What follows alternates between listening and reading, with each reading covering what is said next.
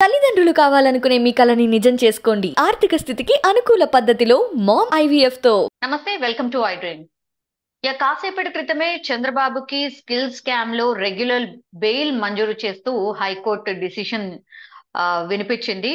మాట్లాడదాం. మనతో పాటు ఉన్నారు గోపాల కృష్ణ కళానిధి గారు, సీనియర్ అడ్వకేట్. సార్ నమస్తే. సార్ నమస్తే మేడం. సార్, ఏ కండిషన్స్ తో ఆర్ ఏ గ్రౌండ్స్ లో ఆయనకి బెయిల్ మంజూరు అయింది సార్? ఇప్పుడు బెయిల్ మంజూరు చేయటం అనేది అది న్యాచురల్ ఫినామినా. ఒకసారి ఒక వ్యక్తిని అరెస్ట్ చేసిన తర్వాత 90 రోజులకైతే స్టాట్యూటరీ అంటే చట్టంలోనే బెయిల్ గ్రాంట్ చేయాలని ఉంది. ఈయన 56 రోజులు ఉన్నాడు. ఈ 56 రోజుల్లో పోలీసులు ఛార్జ్ షీట్ వేసి ఉంటారు. ఛార్జ్ షీట్ వేయటం అనేది ప్రధాన గ్రౌండ్. ఒకసారి ఛార్జ్ షీట్ వేసిన తర్వాత ఈ డిఫెన్స్ లాయర్స్ ఆ గ్రౌండ్ తీసుకొని హైకోర్టులో వాదిస్తారు. ఆల్రెడీ ఛార్జ్ షీటే ఫైల్ చేసేసారు కాబట్టి ఇంకా మా క్లయింట్ని విచారించడానికి ఏమీ లేదు, బెయిల్ గ్రాంట్ చేయమని అంటారు. అప్పుడు పబ్లిక్ ప్రాసిక్యూటర్ని కోర్టు అడుగుతుంది, ఛార్జ్ షీట్ ఫైల్ చేశారేమో కనుక్కోండి అని. కోర్టుకి ఆ డిఎస్పీ గారు కూడా వస్తారు, సిఐడి డిఎస్పీ. ఆ ఛార్జ్ షీట్ వేసేసాం సార్ అంటారు. అంతే, దట్ ఈస్ ద గ్రౌండ్. ఆ గ్రౌండ్ కింద చంద్రబాబు నాయుడు గారికి బెయిల్ వచ్చింది. అట్లా sir. Yes sir.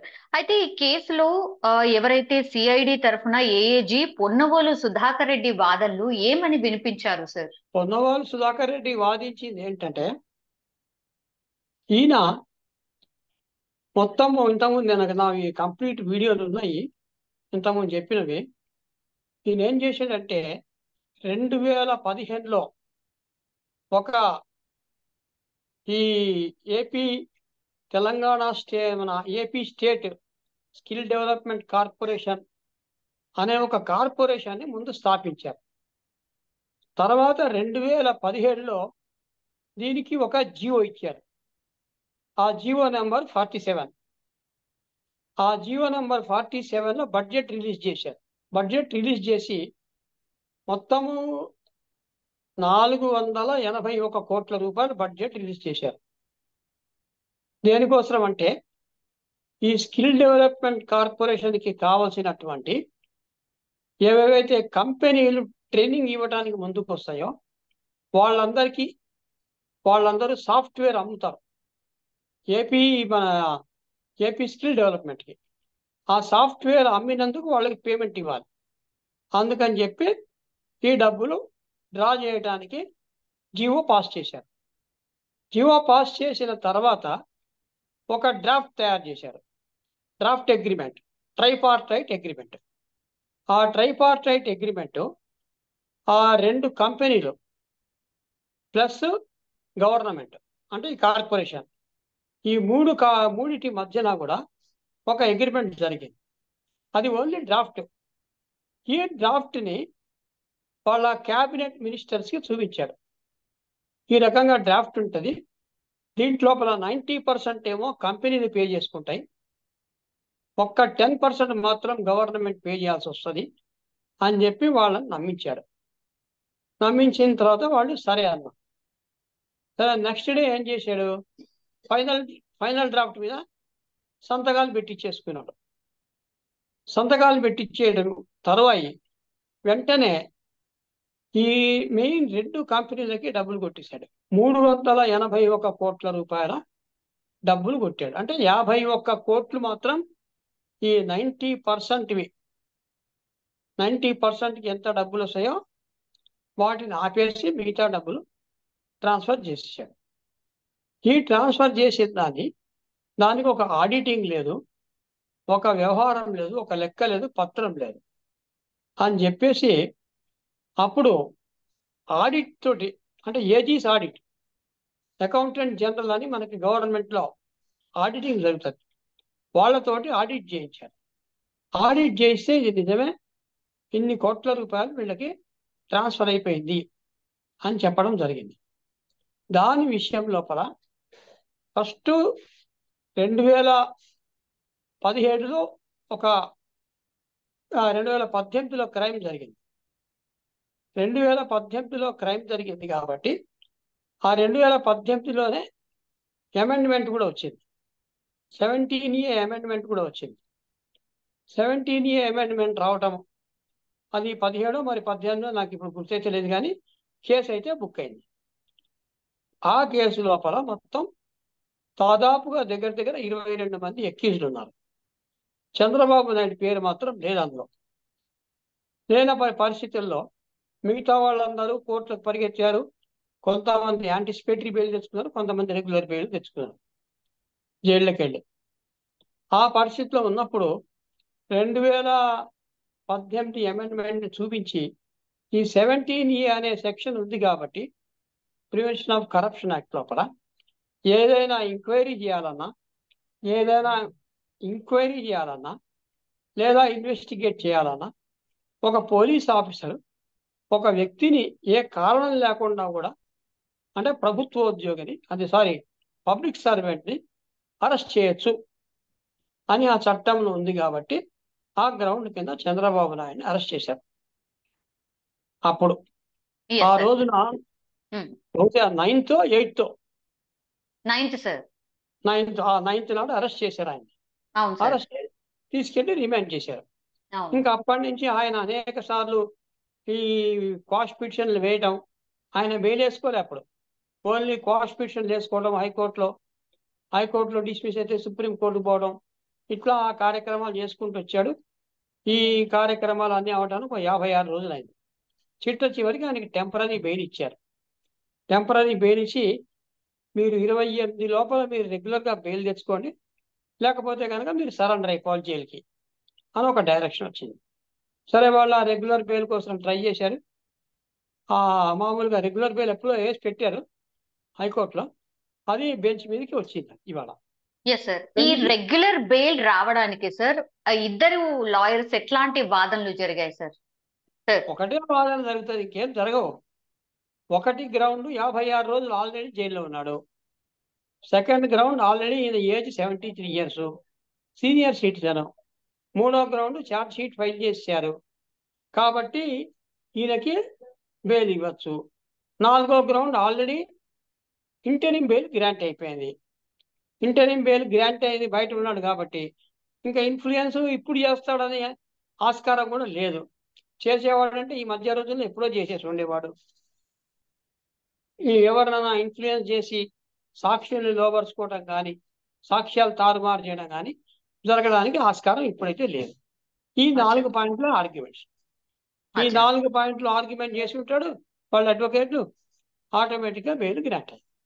Okay sir, అప్పుడు కండిషనల్ బెయిల్ ఇచ్చారు, అంటే ఎవరిని కలవకూడదు, ఇట్లా కొన్ని కండిషన్స్ పెట్టారు సార్. ఇప్పుడు రెగ్యులర్ బెయిల్ అంటే ఇప్పుడు ఎవ్రీథింగ్ ఈ కెన్ డూ కామన్లీయా అంటే అట్లాగా. ఇప్పుడు రెగ్యులర్ బెయిల్ ఎంత నార్మల్ అని చెప్పాను, నార్మల్ ఫినామినా. ఈ కండిషన్స్ కూడా నార్మల్ ఫినామినానే. అందరికి ఇచ్చిన కండిషన్ వీళ్ళకి ఇస్తారు, ఈయన కూడా అవే ఇస్తారు కండిషన్స్. ఓకే, ఏపీసీఐడి ఇప్పుడు అంటే హైకోర్టులో రెగ్యులర్ బెయిల్ మంజూరైంది కాబట్టి సుప్రీం కి వెళ్దామన్న ఆలోచన చేస్తున్నట్టుగా కూడా వార్తలు వస్తున్నాయి సార్. ఒకవేళ సుప్రీం కి వెళ్తే సార్ కోర్టుకి పోతారు వాళ్ళు. కోర్టుకి పోయి బెయిల్ క్యాన్సిల్ చేయమని అడుగుతారు.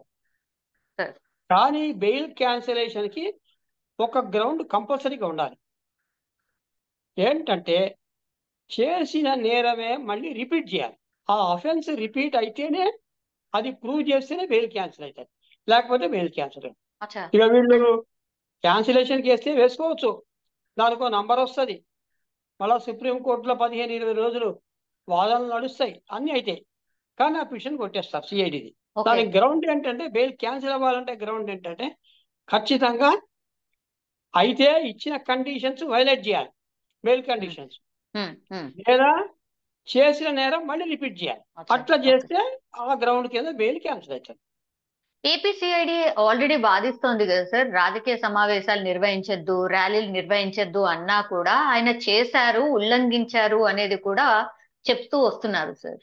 అదే వీడియోలు తీస్తారు, ఆ వీడియోలు తీసి సీడీల్లోకి వేసి ఆ కాపీలు చంద్రబాబు నాయుడికి ఇచ్చి, లేకపోతే వీళ్ళ లాయర్లకు ఇచ్చి సుప్రీంకోర్టులో పిటిషన్ వేస్తారు, క్యాన్సిలేషన్ ఆఫ్ బెయిల్ చేయండి.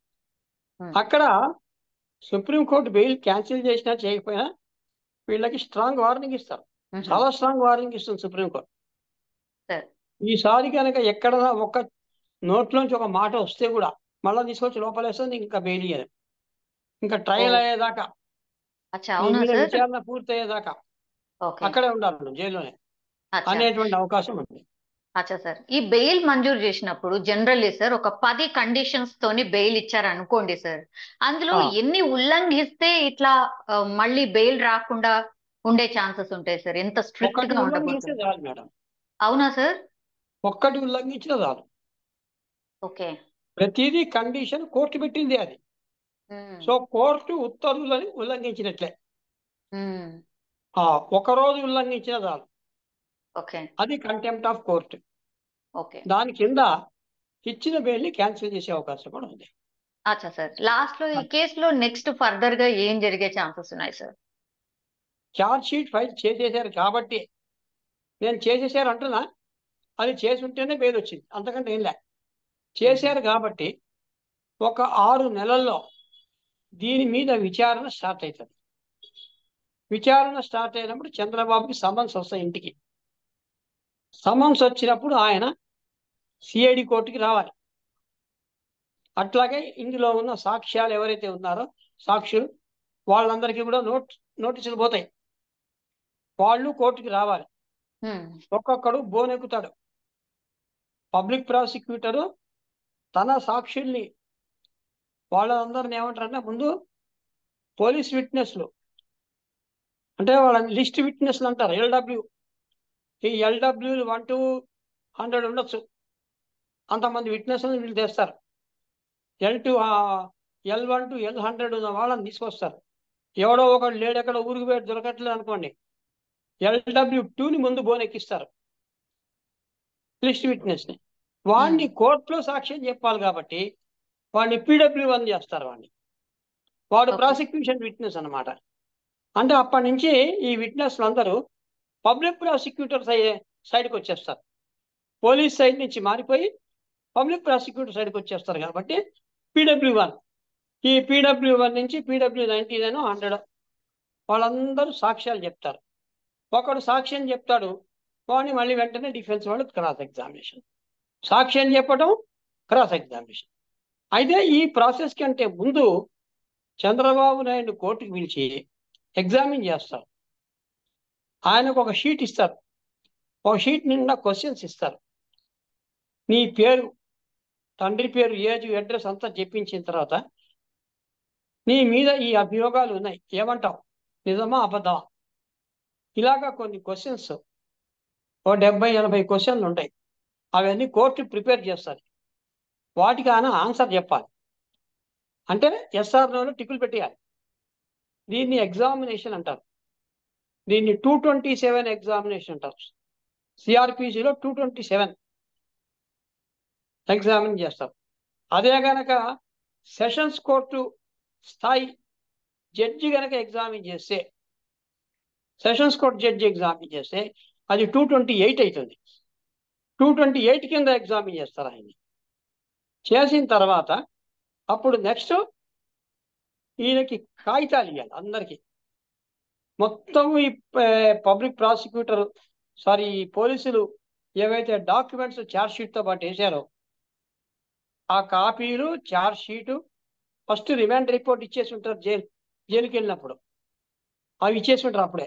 ఇప్పుడు మాత్రం పబ్లిక్ ప్రాసిక్యూటర్ ఏ ఏ కాగితాల మీద, సాక్ష్యాల మీద ఆధారపడ్డాడో ఆ కాగితాలన్నీ ఒక కాపీ విట్నెస్ అందరికీ, యాక్చువల్గా వీళ్ళ అక్యూజ్లు అందరికీ ఇవ్వాలి. మిగతా వాళ్ళందరూ తీసేసుకున్నారు. ఇప్పుడు ఒక చంద్రబాబు నాయుడు, అచ్చెన్నాయుడు ఇద్దరే తీసుకోవాలనుకుంటా. వీళ్ళిద్దరికి ఇచ్చేస్తారు కాగితాలు. ఉమ్, రిసీవ్డ్ అని సంతకం పెడతారు. సంతకం పెట్టిన తర్వాత అప్పుడు విచారణ ప్రారంభమవుతుంది. అప్పుడు డిఫెన్స్ వాళ్ళు వాళ్ళని క్రాస్ ఎగ్జామిన్ చేస్తారు. ఓకే. అట్లా ఇది ప్రాసెస్.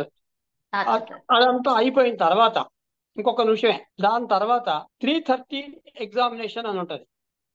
ఆ 313 ఎగ్జామినేషన్ లో జడ్జి అడుగుతాడు, నీ మీద ఇంతమంది ఇట్లా సాక్ష్యం చెప్పారు, నువ్వు నేరం చేశావు అనేది ఇక్కడ ధ్రువపడుతోంది, నువ్వేమైనా చెప్పుకునేది ఉందా కోర్టుకి? ఆర్గ్యుమెంట్ చెప్తావా, లేదు నేరం ఒప్పుకొని లోపలికి వెళ్ళిపోతావా అంటే, లేదు సార్ నేను ఆర్గ్యుమెంట్ చెప్తాను అంటాను. అయితే ముందు రిటర్న్ ఆర్గ్యుమెంట్స్ అయ్యి జవాబు రైటింగ్ లో ఇచ్చేయి, ఆ రైటింగ్ లో జవాబులు వేయాలి. దాని తర్వాత ఓరల్ ఆర్గ్యుమెంట్స్ అయిన తర్వాత ఒకరోజు తీర్పుకు పెడతారు, డేట్ ఇచ్చేస్తారు తీర్పు ఫర్ జడ్జిమెంట్. ఆ రోజు ఆయన అదృష్టం, అంతే. Okay sir, yeah sir, thank you sir, thank you so much sir. సరే, నమస్తే.